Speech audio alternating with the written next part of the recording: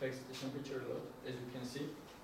So these two cases should be analyzed separately, and depending on the type of the concrete on the pavement, you should do separate type of analysis. And all of the time unit is in hours. Hours. Yes.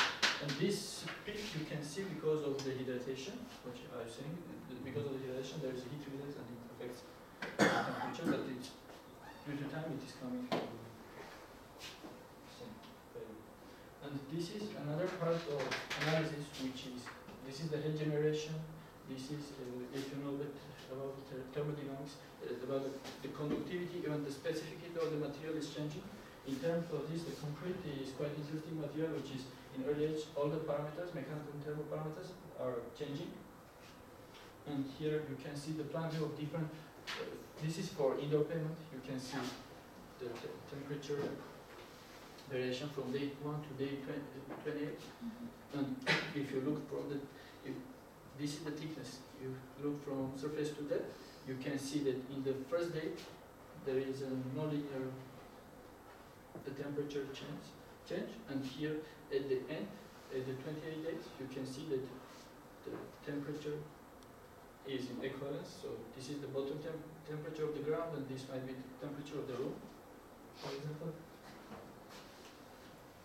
Then we use these results to do the humidity analysis, and here you can see there is the relative humidity change during the first 28 days.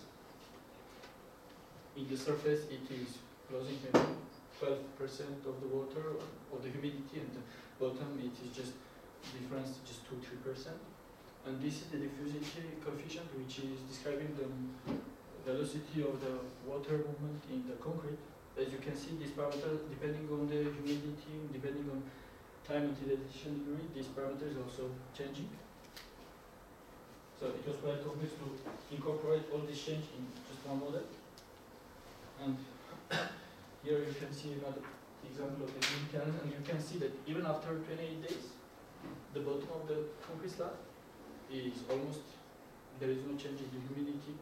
So the humidity change is very, very slow process. May I have a question? Yes, sure. Actually, you showed the graphs of the hydration, that it starts from 0 and then it goes up. So with hydration, you start counting from the actually it's going to be some mixture already. Yes. The concrete is a mixture of water and the cement and aggregates. Exactly. Right? So it already has in the volume the water. Yes. But then you pour additional water on it, and that is no. you are talking about. The no, you don't. No, when you do the mix, you consider that the humidity in this moment is 100%. In all the thickness yes. of the concrete. Yes, because you just put the mixed concrete in place and it is starting to diffuse. But the hydration starts from the top? No, hydration starts everywhere, but the losing of the water is from the that's top. just the fractions. The graph that you showed. May I know? You also know this? Back. One more time. Yeah, again. Back? Yeah, again, back. Here, yeah. This one, yeah.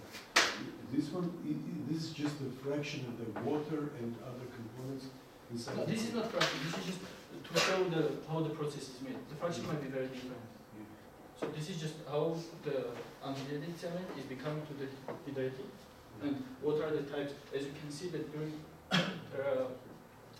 it brings up having two types of water in concrete. There is a chemical bound and pure water, which is contained in the pore structures that is here in the interior of gas pores. And there is a chemical bound which is here already in the products, which is not able to diffuse. So what we are talking about of diffusion is about these two types of water. So these are not the thicknesses? No. This is just to show the fractions.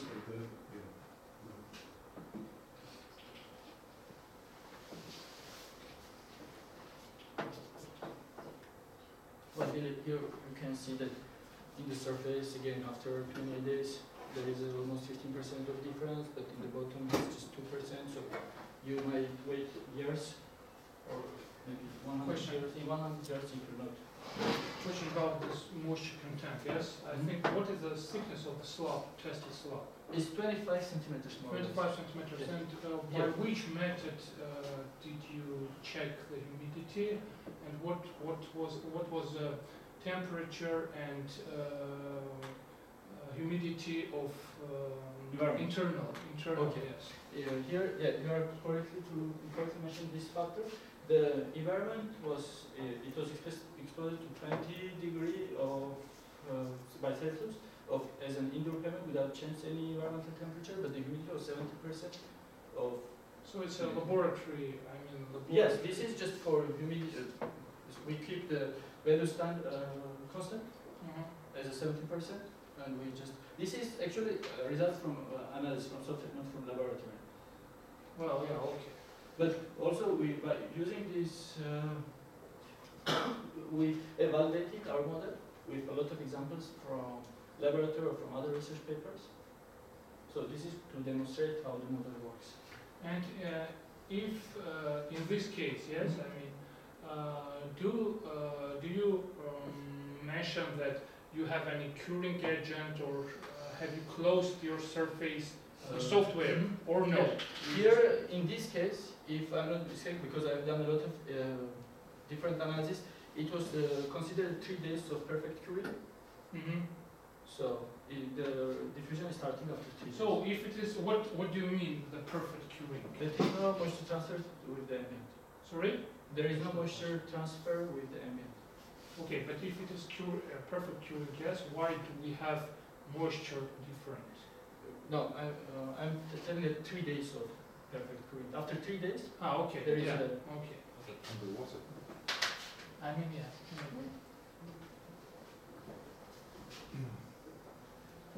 So then after doing the thermal humidity analysis, we couple both of them, normalize with the equations and everything, the results, and then we go forward to the mechanical analysis. And here, this is also an example of, we looked at the joint. Here we consider fully elastic material, so there is no cracking to see how the behavior of the material will be. And here you can see some examples of the stresses. This is mentioned the principal stresses that are the highest tensile stresses appearing in this part. You can see mentioned these by the node numbers.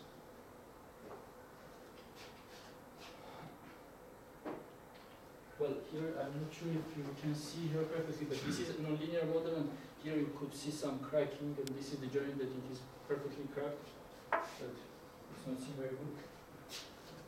There should be like red and blue dots. So now we come to our problem when is the optimal time of doing the saw coats. So if you, to remind you what is the saw coat, is this the putting in the longitudinal or transversal direction to reduce, to avoid undesirable cracks. So when you do the cut in here, let's say, you force the concrete to crack in the place where you made the cut.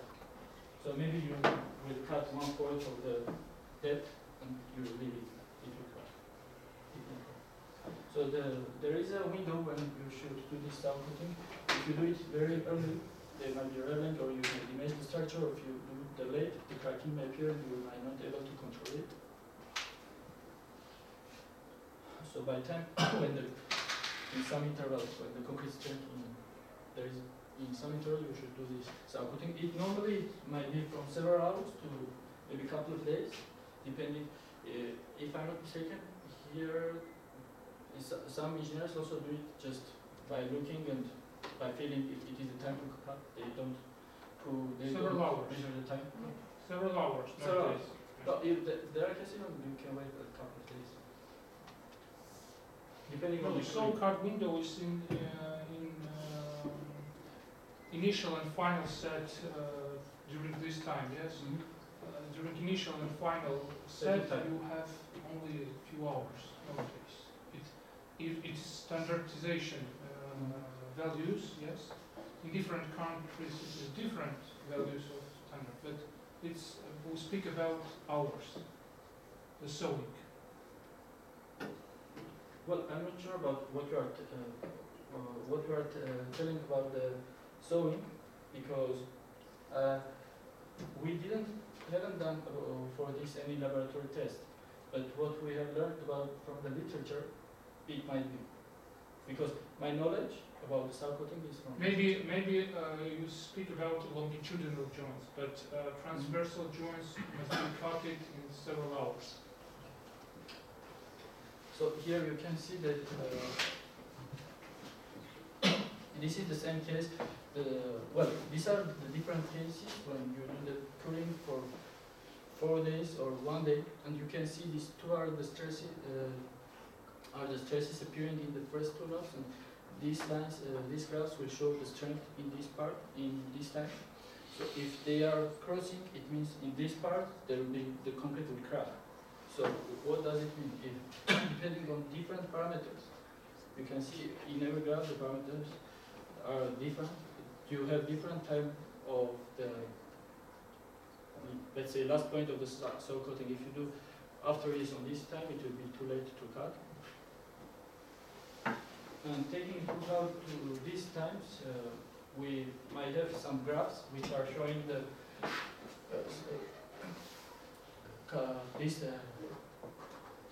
end of the saw coating time, depending on the different parameters. That will be shrinkage coefficient, that will be curing time, if the curing is perfect, or this will be the relative humidity or the ambient. And another part is, which we are going to put, is directional function, so for the joint spacing distance, which we are doing right now. We have some results already, but we should somehow validate and put in the thesis, in the continuation of the work. And with this, we'll finish this part of the thesis. I think if we have time, we'll continue also with the lifelong behavior of the concrete pavements, where we will discuss the Excel loads and other parameters, but here, until now, we did until this part. And as a conclusion, we can say that the flexibility of the model will allow us to analyze the structure and LH for thermal, humidity, or mechanical behavior. Also, it is available, applicable for not only concrete pavements, but also some other massive concrete structures or ordinary concrete structures, such as bricks. We did an analysis of